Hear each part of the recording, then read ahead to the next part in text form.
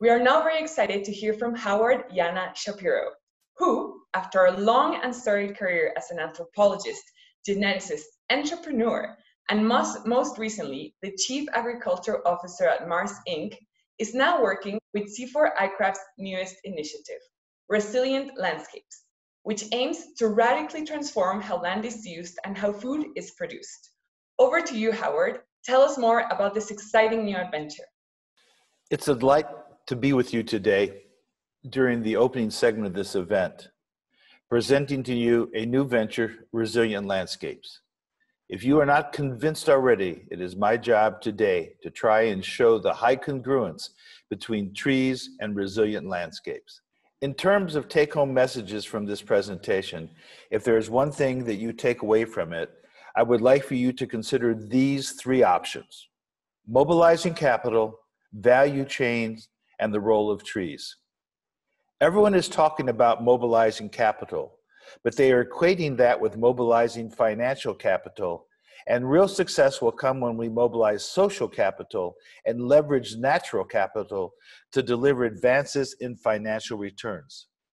Second, supply chains are really good at what they were designed to do: to maximize profits, to efficiently connect producers and consumers, and to have the very timely delivery of commodities. But to equate supply chains with value chains is wrong, because value chains encompass the relationships as well. And while we may think we are creating value through these supply chains, in many cases we are extracting value. Third, if we took the cleverest thinkers, the most talented builders, the most competent engineers in the world, and gave them the task to build a tree, they would not come anywhere close to nature. Trees are these extraordinary living things. They recycle groundwater from the depths, sequester carbon from the atmosphere, and provide a framework for life to thrive. This amazing video shows the germination, growth, ending up in this fantastic heritage tree that we see here. This tree is known as General Sherman.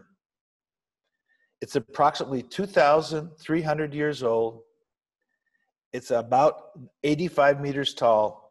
And when you think of the single cell, the single embryonic cell that then grew to 2 times 10 to the 15th cells, yes, over 2 petacells in this tree, it's incredible.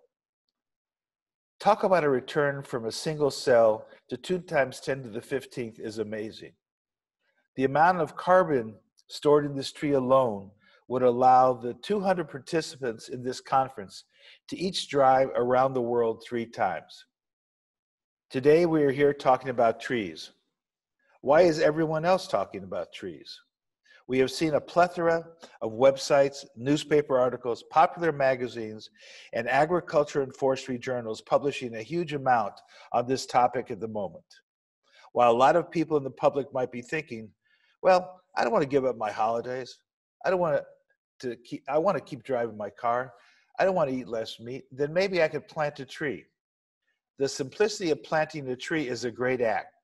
But just because we plant a tree, it does not mean it will grow, survive, and give the benefits of products and services that we hope to derive from them.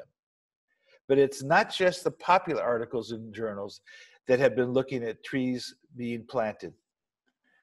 Amazingly, the 3 top scientific journals in the world, Science, Nature, and New Scientist, have published more than 12 articles in the last year around trees, tree planting, and their multiple values. This is unheralded. For a long time, trees have been equated with social justice from the time of Buddha, Mahatma Gandhi, Dr. Martin Luther King used it as well. In 1997, Wangari Maathai started the Green Belt movement, and it was the first time that trees were linked to social justice of women. She observed that women in central Kenya were running out of firewood and had to spend much of their time on that simple task of collecting firewood. They weren't able to feed their families just from their seasonal annual crops, and there was a huge difficulty in protecting and keeping their land together. What she did was start a movement of empowerment and enfranchisement among women's groups by the act of planting trees. It's an amazing concept that has lived through to today, linking women's groups around the world, and Wangari Maathai, who was awarded the Nobel Peace Prize in 2004. Building on those concepts of social justice and natural capital, and seeking to integrate the various elements. Why resilient landscapes? Resilient landscapes, we believe that through our 8 value propositions of solutions and options, project ideas and design, standards and monitoring, partnerships and networks, project delivery, project management, finance and blending, evidence and analysis, we combine the knowledge, expertise, and competencies to drive better landscape level investments. The reason we are confident in that is because Resilient Landscape is powered by C4 and ICRAF.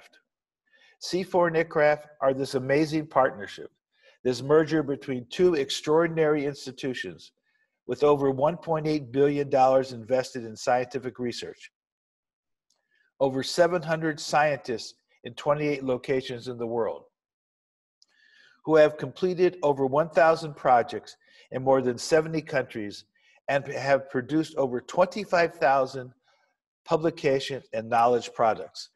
We are starting out with a small team of 7 individuals who will be backed by dozens of consultants, both generalists and specialists, and this close linking between C4 and ICRAF and Resilient Landscapes with the existing investment projects that we have been working on around the world give you an example of how we believe this partnership between Resilient Landscapes and C4 ICRAF and all the other actors that we want to interface with and engage will be successful. This slide gives you just a flavor of our pan-tropical nature, with also a few locations in the developed north, but our predominance is our group of scientists, field teams, and facilities in Asia, Africa, and Latin America.